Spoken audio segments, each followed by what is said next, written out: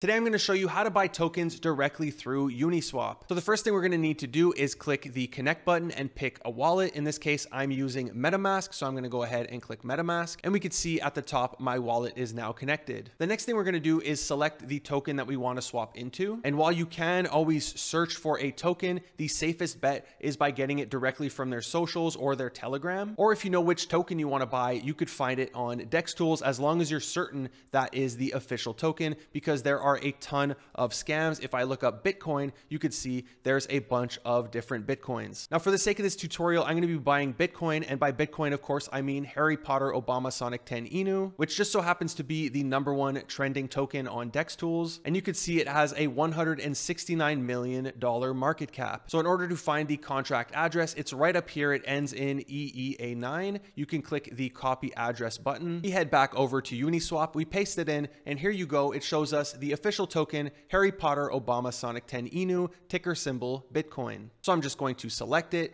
I'm going to enter the amount I want to buy. However, before buying, you can always adjust your slippage, which is the amount you're willing to lose during the transaction. By default, it is set to auto. However, you can see here, you could set a custom amount. And this is going to depend on a few factors, one of them being how many people are trying to buy. If volume is going crazy, you might have to put a higher slippage like 10, 12, 15%. And the other reason you might want to put slippage is if there was a tax. If the sale tax here said 5% and I was trying to sell a token, I'm going to have to put 6% slippage just to get my transaction to go through. Now, in the case of Bitcoin, aka Harry Potter Obama Sonic 10 Inu, there is no tax, so I can just leave it to auto. So now that I'm ready to trade, I'm going to click swap. It's going to give me an estimation on how much I'm going to get. I do confirm swap. My MetaMask wallet opens up. It tells me the estimated gas fee of $8.01. It also tells me my total cost, so the gas fee plus my 0.69 ETH that I'm converting into Bitcoin.